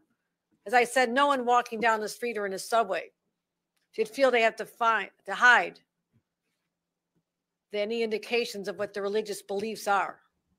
We expect to see people celebrating their lives, walking about freely. And that is no longer the case because people are living in fear. Is it Botox of why they all look like this? Is that Botox? Why do they all look like they're really serious all the time? Is that Botox? I don't know. I just think it's like a product of just teleprompter speaking for years and years to where your soul just sort of evaporates. You know, maybe like the closer you get to Satan, the stiffer your whole body becomes. Like Joe Biden is sort of just like amorphous, like can't really move. And I even saw him like take out an earpiece today when he was sitting next to what was it, Blinken at the Xi Jinping meeting with his boss. And he'd take out his earpiece and like he didn't even like move any of his fingers independently. Like it was just like this claw thing and he just like set it down. It's like this dude doesn't even have like dexterity of his like appendages. Like he's just gone. Like his life force is like shrinking into his core and it's like left the appendages of his body and like eventually it's just gonna like simmer away. You do notice that because it's like even here, like I have to fix my camera. It's all blue today and like kind of flat because I had to load some LUTs into it. It's really hard to run a studio by yourself. Genuinely, I'm just here, you know, build this stuff by myself, hang out. But I also don't want to put too much money and time into this stuff because I don't know how long I'm going to be here. But I will say that, you know, one thing that I'm happy about now is I used to do a lot of teleprompter reading for different things, and I'm happy I don't do it anymore because I don't like to say pre-recorded thoughts. Like, and I don't think, you know, teleprompters are bad. For instance, like, especially if you're not briefed on an issue as a politician, or even if you want to do a monologue, like if you want to sit down and write down a 5-minute. Tucker did it right when he was doing the monologues at 5. Right. So you want to do at the beginning of the show, you want to really be like eloquent so people can clip you, and you want to make it a good, you know, 15-minute, 10-minute, whatever it is, just so you can really get your thoughts out. But these people don't ever speak off the top of their mind. My favorite clip ever was when Ron DeSantis, he tried to do a Trump moment where he was like, turn the teleprompters off, and then remove the teleprompters, and then he proceeded to read off of a script on his lectern. And I was like, dude, I don't think I don't think people care if the words are on a teleprompter or on a piece of paper. You've just made your life more difficult for no reason. They're talking about like, just try to be unscripted, but he was still scripted, like just kept looking down and reading a script. People just aren't real today. And that's what I'm saying is like, they're not real. And that's why you got to be really weary of people who pre-record their videos as well on YouTube and on the internet, because oftentimes when they get into live environments, they're not very thoughtful. And they don't really know what they're doing. And that's not to say that they're not actually intelligent and maybe their personalities don't allow them to thrive in this format. But what it means is that you don't know if they're really speaking their thoughts or not, right? When people get on camera and they're not the same way they are pre-recorded, you're going, well, who's really pushing you to say what you're saying? Who wrote it, right? It could be ChatGPT. So who are you then? If when I speak to you live, you don't sound like you are pre-recorded, and that's what I feel like politicians are. It's like, dude, if everything's a script, then who the hell are you? And it reminds you, you're not being run by people, you're being run by a bureaucracy. Have you seen that footage of Bill Clinton preparing to give a speech from the Oval Office, and they can't find the teleprompter? No, I never did. I'll have to send it to you as a DM maybe after the show today, because I think to me it's one of the most fascinating little like 90-second or 3-minute clips of Bill Clinton ever. Because despite what you think of the guy, he was probably morally atrocious. I imagine that he was. I believe the likes of Juanita Broaddrick and people like that. But he was brilliant. He was a Rhodes Scholar. He was a brilliant statesman. Similar to, I actually think Barack Obama was brilliant at the politician bullshit, even though I think he was a bad guy. And he doesn't have this teleprompter. He's got to give a live speech on television because of some bombings that happened. I can't remember the details. And he is just, the makeup lady's all over him. He's like, where's the teleprompter? And he's reading the speech. And you can tell that he is just like memorizing the speech because he doesn't know whether or not the teleprompter is going to be there. And he's got it. Like, it was just such a sort of magical moment. And it's just indicative of a different era of politics in this country, where the politicians, whether they were good people or bad people, were all great politicians.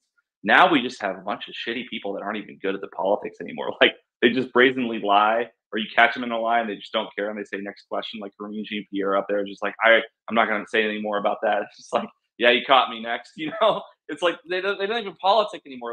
At least the likes of Cicero and these old politicians that we had in America, they were suave about the way that they screwed us over. But now we're just getting fucked, and they're not even leaving a tip. No, you're right. Well, they are getting the tip, though. Some of them are getting the shaft. While they're shafting us, I really do. They don't even try to make it seem like we have a semblance of a country anymore. It's like we're being run by like bartenders and Muslims, and it's just like, and white people who don't care about white people. They'll fight for everything else except for their own country. It is quite bizarre. I bring up something quite funny, though. By the way, kudos to Charlie Kirk for defending Candace Owens in Christianity. It is nice to see somebody who is a staunch Zionist, at least, come in defense of Christianity ahead of Zionism. But I want to bring up something that I thought was interesting outside of this weird control. Where is this? Ah, yes. You said like we lack a semblance of a country. You know, it's like they don't even try. I've been watching a lot of videos showing the construction projects in Africa in like black countries. And it sort of just reminds me of what happens when you're like I feel like we are a black country. I feel like we're a black nation. And the reason why I say that is because, you know, a lot of these African countries were sort of like handed a modern civilized society in certain large cities during their independence, from French colonialists, from British colonialists, from Spanish colonialists, Portuguese, etc. And they didn't really know what to do with it, right? And so they ended up, getting mad, like in South Africa or in Rhodesia, about, this separation of white and black. And then they got that taken down. And then they ended up sort of just destroying, now we have Zimbabwe and we have whatever South Africanistan is, now. Crazy place.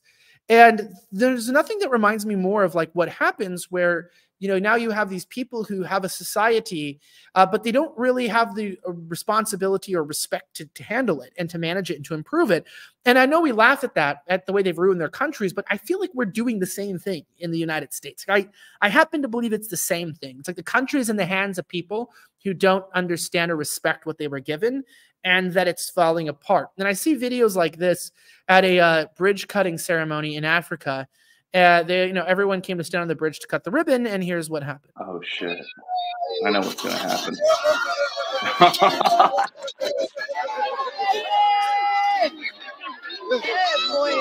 So yeah. Build Black better, bro. Build Black better.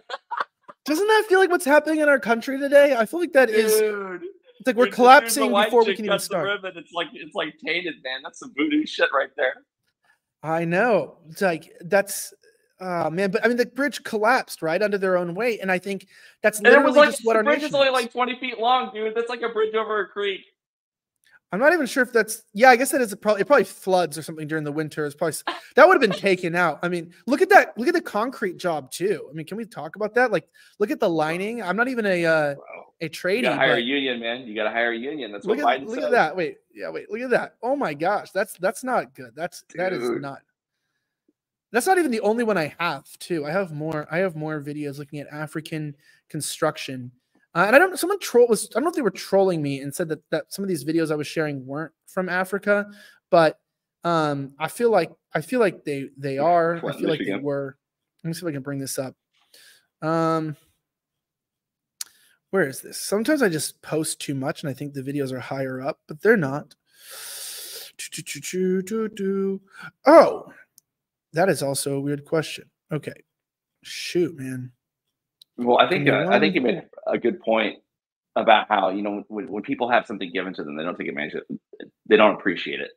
And we see this with people who win the lottery, right? Like, I don't know what percentage it is, but I think it's the majority of people who win the lottery. Many of them wind up either broke or bankrupt within like 36 months on average. It's the problem with universal basic income.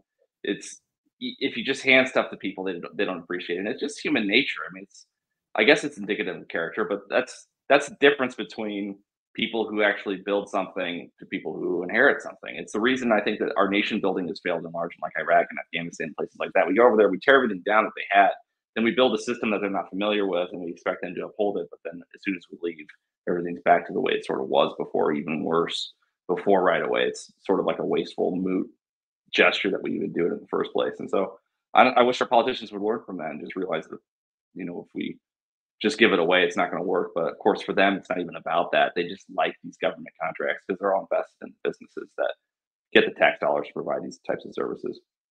100%. Like, look at this. There's a lot of these. Someone said this was Akron, Ohio, but I think this is actually Africa. I think it might even be South Africa. Look what Israel did to Gaza. Look what Israel did to Gaza.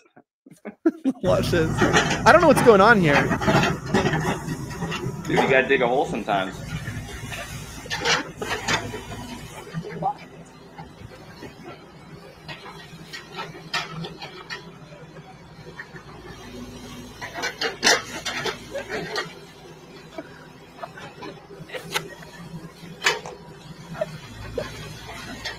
My 2-year-old do this shit every day in this like water chamber we have. I don't, Chase. What is going on there? That is like, there's a lot. I have more of these videos, but it's like, it's just like government. That's just government. Do one more. Humor me. Do one more. This is too good.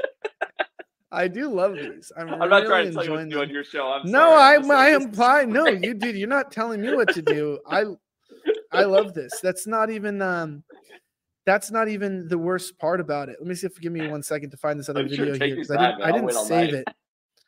Oh yeah, here you go. It's just African construction. I think this is South Africa as well. Fixing a mud pothole. Watch. This is literally the video. Here we go.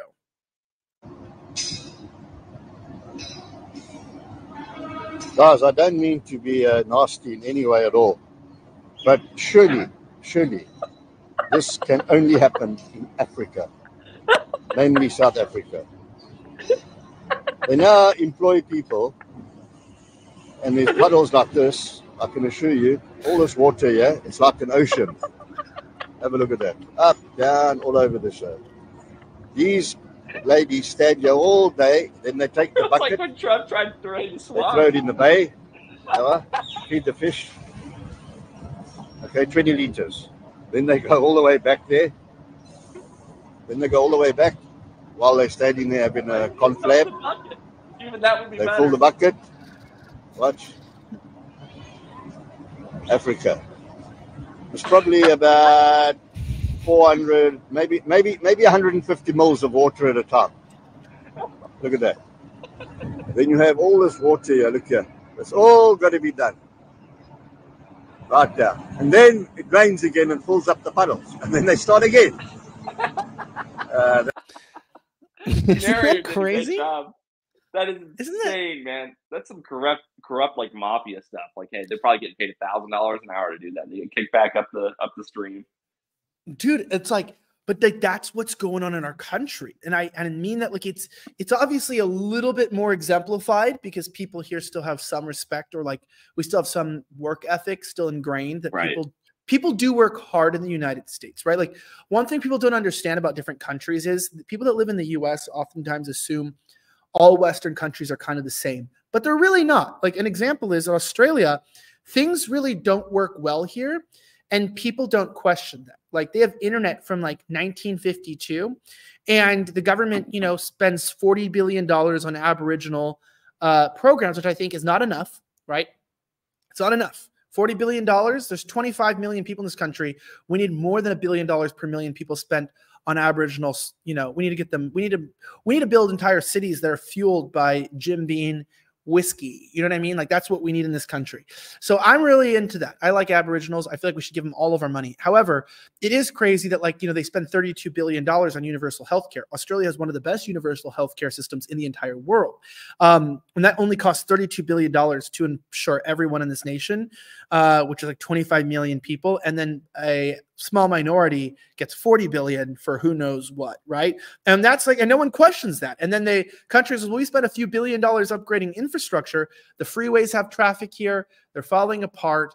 The internet uses copper wires. They don't even use proper fiber. There's barely any cell service anywhere. There's like 5G in a few places. Most places are 3G.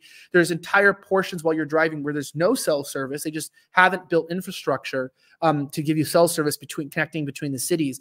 And the service out here is horrible, like in terms of from people. Like people just are really like they don't want to work. No one wants to come to work, and people just want to hang out. And yet, this is one of the richest countries in the world, second highest house prices in the world, second richest city in the world. And out of like the top 20 richest cities, there's only like 5 major cities in this country, and 4 of them are in the top 20 in the world. And it's insane. And like, but it's like the only reason why is because this country's definitely on the decline, culturally, socially, everything. And it's the same reason, because they inherited a wonderful country. They had a white Australia policy. They were one of the last apartheid countries in the world. They literally they just believed that only European hybrid stock should come to this country. They had high ethics. And then when they did change immigration, it was some individuals from certain Asian cultures. And then they started doing things that a lot of countries started doing, like just letting boats land and flood the country, and letting Ethiopians come in and calling their own people racist, and, you know, starting to promote the trans stuff. And, you know, this country is way more liberal than the United States. I'll tell you that. It's a hyper progressive nation. It's a lot more wealthy than the United States per capita. People have a lot more money here. And it's not a nicer experience of living.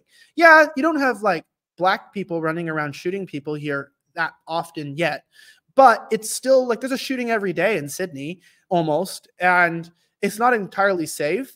And it's really damn expensive. I mean, it's to the point that I bought a chicken nuggets and a chicken burger yesterday, just chicken nuggets and chicken burger and a bottle of water. Because remember, you have to pay for ketchup here too. They don't like give you free ketchup and shit like that. You got to pay for that.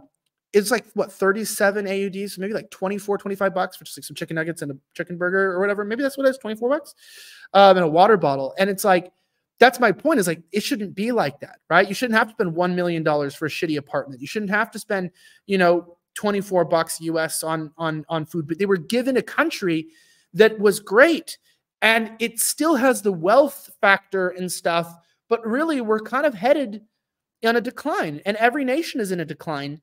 And it's like, and I think I have this video. That's why I bring this up, because I want to play this video. This country's cost of living has gone up so much that the government even recently today said like, hey, we're just not really going to help you guys with like the cost of living, because we basically don't know what to do. So grocery stores, right, because you can't fill up your bag with as much food for the same amount of money, have gotten creative here starting this week. Let me see if I can share this. This week, they have changed the bags because the cost of groceries has gone up. Check this out. So check out this bunch. Don't they just know how to read the room, hey? We've got record profits. We're talking about the cost of living and everything going up. They've got industrial action going on. But they know the old trick. They know why us fellas like a girl with small hands, and ladies, they know why your fella trims the hedges to make the trees look a little bit bigger. If we're all going to whinge about how few bags of groceries we get for our dollars these days, they're onto it.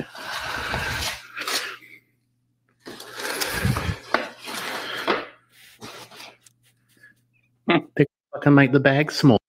The main chain here just shrunk the size of their bags because people aren't, so you didn't notice you're not getting as much groceries. So now you're still getting a full bag of groceries for $150, but the bag is 30% smaller. Like, that's the solutions in our country now, is like, just try to cover up the problem, right? And that's what I mean. It's scary to me because it makes me wonder how bad the problem is and how much we're not really seeing it because they're just covering it up and covering it up.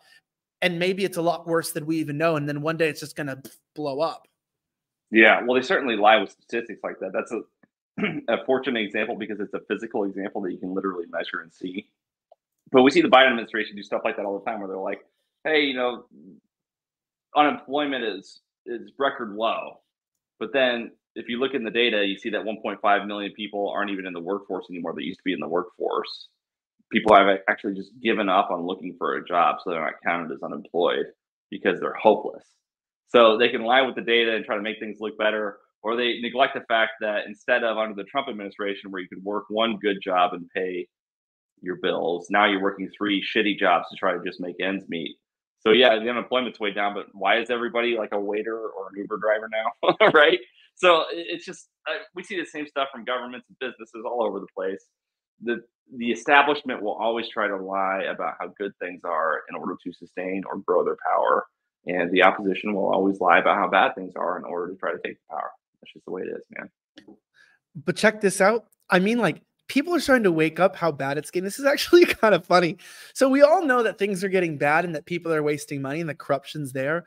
But it is kind of funny to watch people in Australia, like, because Australians still have a pretty good sense of humor. Like, I feel like Americans don't know how to laugh, but Australians, like, they laugh a lot on TV here still. And it's not over like, oh, you got a nose ring? Like, they still like say inappropriate jokes sometimes and, you know, make some innuendos, and they're not fully gone like America in terms of the humor. But like, there was a park that was remodeled for $2 million. And I'm convinced they're just trying to make our lives hell and miserable. Like, check this out. This is from the Today Show on Channel 9. And this is in Melbourne, southern Australia. This is one of the largest cities, metropolitan areas, one of the most famous cities in the world, right? Very famous port. And they did a $2 million makeover of a local park. Check this out. Good morning to you. Looks like fun. Well, Carl, there's nothing more fun than actually balancing on a $1 million balance beam, because that's pretty much what this Yarra City Council. I'm just going to show you around the rest of Melbourne's saddest park, according to residents. And over there, we have the solitary sad swing. And then just to the left of that, we have the monkey bars. But that is it for the kids. Now, what is remarkable is we've got a before shot. The before shot of what the park looked like. Now, after a $2 million spruce up, this is what the Yarra City Council has come up with. Now, it was way better before. Residents haven't been about this, and one resident said that when they complained to the council, they were told, don't worry about it. Your kid can play in one of the new garden beds over there that has been installed. Good morning to you. Looks like fun. Dude, and that's what I mean by the corruption, right? It's like they're like, oh, let's just put $2 million into redoing a park, and then they like remove the fun stuff. Yeah, I heard she actually went missing after this, right? She like nobody can find it. Dude, I like how she did the report standing on the $1 million balance beam. Yeah. But dude, they're making everything worse. About it too is that the park actually looked kind of fun before. I know. It actually looked like a pretty decent. I mean, this place is nice, but it's falling apart like every Western country. And it's like, it's just like, you know, I mean, it's expensive, and it's like, you know, people can't even afford to live in the city spending $2 million to rip out a perfectly good place and put in a balance beam. Like, I mean, this is kind of what they've done with our country, right? I mean, if you get really, you know, esoteric about it, they're removing what's good about our societies, and they're just replacing it with this weird modernity that it's sterile. Yeah.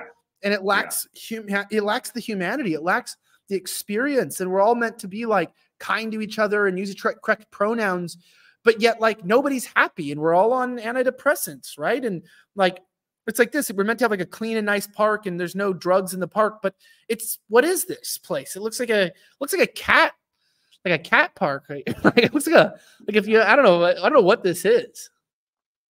Wow, it's insane. Good stuff, man. I need to start following some Australian pages.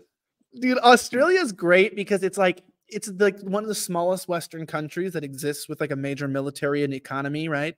And so like you can kind of like watch everything happen on steroids here. Like it's like you can kind of like see where the like Australia's a testing ground for like the WEF and stuff like that. So it's like really fun, but yet the people here are like, yeah, except the people here like I mean, I was walking out of a church meeting the other day, and fuck, dude, like I don't know if people ever saw. Go look it up. Go look up social spiders here in Australia.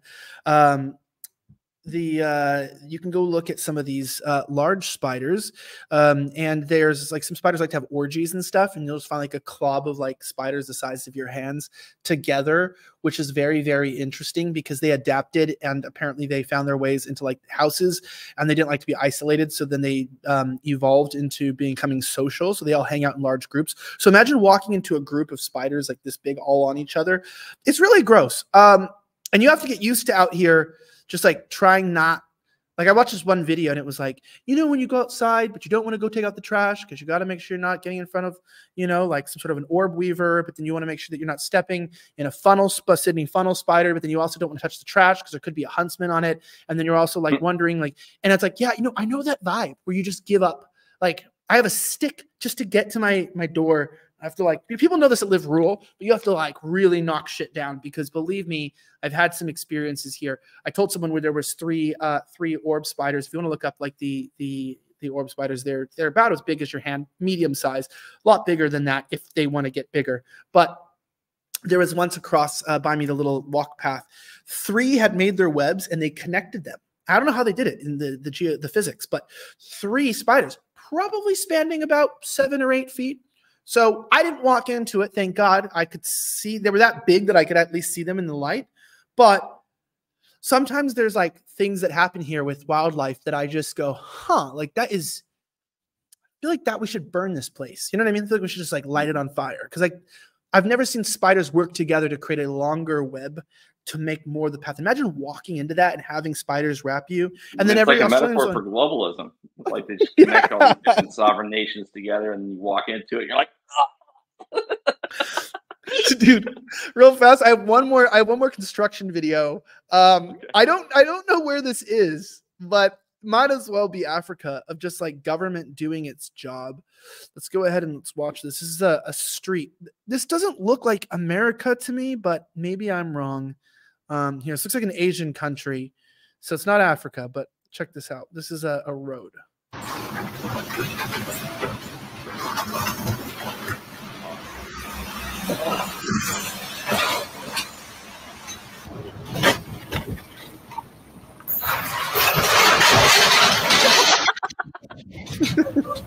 I know.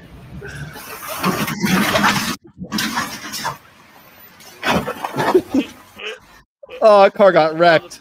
Dude, on that last one. Because they need the African bucket guys.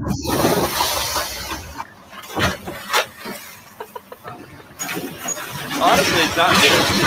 It's not like this could die.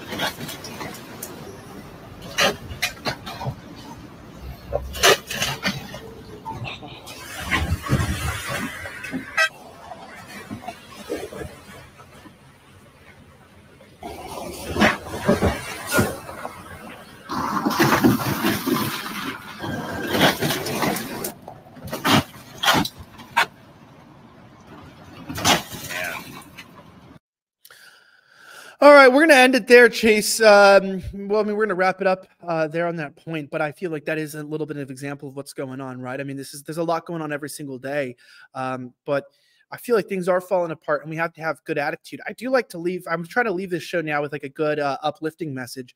And this is a reminder that, you know, you really can't control the world and it becomes very defeating. And I saw a message yesterday where somebody said, like, you know, the people that are the happiest, the uninformed voters are just people who are trying to work, take care of their families, and make an honest living. And what has it benefited me by keeping up with current events? I'm just miserable and upset, and I'm no better off financially. And I thought about that comment long and hard, right? A lot of people do tune in and out of this show, InfoWars, and shows, and it's good. It's healthy sometimes to tune in and out depending on what stage of life you're in, right? Somebody could be in the hospital. It's not the time to be focused on current events. You need to be focused on your family. But why do you continue, and why should you continue to be in that? Well, the people that knew when Jesus was coming were those that looked at the stars. They looked for the prophecy. The disciples that knew Jesus was the Messiah were the ones that were looking for him, that were eager. And there's this idea of understanding the times and being informed. But if you're letting being informed make you miserable and upset and tired and angry because you're trying to control the world, then you're missing the point. But if you realize that being aware of what's going on is so that you can be smart with your decisions, that you can try to, at least look out for your family, that maybe, especially if you're a man, you can kind of take on the force of the world for your family. You can be aware of what they're teaching in schools. You know what's going on in the workplace. You can kind of see what's happening with the economy. You know where you might need to move your family. It's really important as a man, especially, to kind of be aware of what you can know. You don't need to know everything, but also it's really important to know that if it is taxing you and wearing you down, which it does to me sometimes, it's a good sign that your focus and my focus is off, right? Because our focus should be on what we do have control over in terms of where our spiritual, border is up. And we have control over our speech. We have control over our flesh. And we need to be working on ourselves, because sometimes we try so much to control the outside world that we neglect to control spiritually what we should be controlling, which is to align ourselves with God and his purpose for our lives. And so if you're feeling empty and you feel like you don't have a lot and you've been watching too much news, do an inventory and, maybe sit down and pray, meditate a little bit, talk to God, write some things down, see areas you need to work on, and put the focus on God and let God do the work in your life. Commit your life to God. You're powerless over many things in the world, but you can give your heart to God, and he can give you energy and give you life so that you're not trying to control the world. You're just observing it and making decisions and having fun while the world goes to hell, but you're not. So that's always good. Chase, I'll give you the last word on all of this. What are your thoughts on what we went over? What are your thoughts on that spiritual idea of just making sure that we're focused on what's important in life so we don't lose our good attitude and we don't let it get to us? I'd love to close out the show and then plug away on where people can find you and follow you. Sure. Well, thank you so much for having me. It's been an honor and a pleasure to be with you this evening. I think your show is really impressive, and I had a lot of fun, which is something that I think we forget on the right often, is how important it is to have fun and actually have a laugh. It's really easy, like you said, to get weighted down with all the bad news. It's always seemingly bad news. Things always seem to be getting worse, even if they're not. And one of the things that I've sort of come to believe is a sort of idiom of wisdom is that when things are good, they're not as good as they seem, and when they're bad, they're not as bad as they seem. And I think that you're right. There's a lot of wisdom in focusing on the things that are within the sphere of our influence, within the circle of our influence. And as we focus on those things, we can expand that circle of influence that we have. And then that's how we change the world. But we have to start with ourselves. We have to start with our own health, our own families, and then work our way out from there, rather than trying to fix the world and then working our way back in. So I think there's a lot of wisdom in that. And I really do appreciate the metaphor or the analogy that you had with the Bible, and how when these prophecies are fulfilled, when these key moments have happened throughout the scripture, it happens to and with and among men and women who were aware of what was going on. It's not just like this stuff befalls an ignorant person who's just minding their own business. It's as if these people really paid attention, studied, and committed to doing work in the time that they were in. There was a sense of urgency, and they paid attention to what was going on. So I think there's a lot of wisdom in that. I really do appreciate you again having me. Make sure you guys visit Infowars.com/show.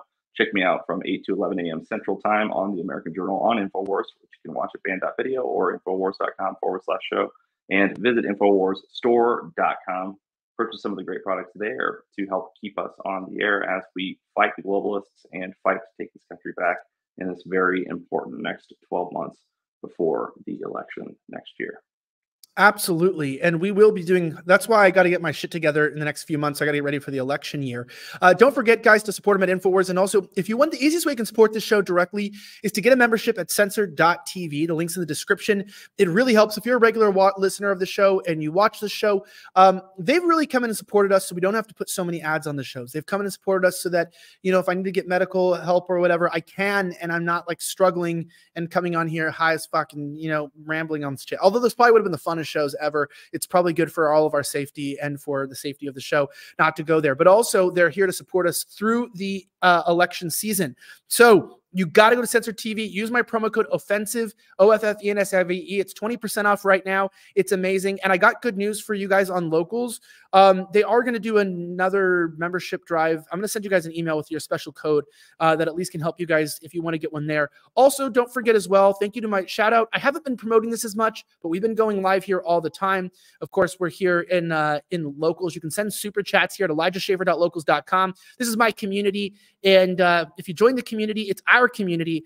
One of you guys sent this that I'm not racist, but I do wear an octopus on my head, which I think is fantastic. You might wonder who this guy is. I'll explain to you in a second. He's new to the show. We have a lot of people. So, yeah, he is. Well, you'll hear who he is. And also said there's nothing wrong with celebrating, respecting, being proud of Western culture. It is perfectly natural for white people to do that. We've been too tolerant of too many other cultures that come here that don't assimilate to our values and belief systems. That's the primary problem. Too much tolerance. And it is too much tolerance. Shout out to all you guys who are here. Everyone's like, oh, what happened to baby Charlie? Trust me, we have, like, I love this. I do not respect you. If you do, I don't know if you were tracking that. They said octopuses are racist now. Yeah, I get it. so you guys want to know who this is, right? This is a refugee. So we have our diversity coalition, right? If some of you guys that know the show know that we have many people. We have many characters, many of which are still in Texas at my house. But, you know, we have Greta Downberg, right? I mean, this is so good. Oh. This is good, right? Greta Downberg. I get it. Dude, don't ask me why her hair's up in a ponytail and it's messed up, okay? But I'm just saying, when I put her down, we don't know what's going on. So I'm putting her down for a second. But we have Greta Downberg, right? And I can't get her to sit up straight. But this is Greta Downberg. And come on. She's just always going in.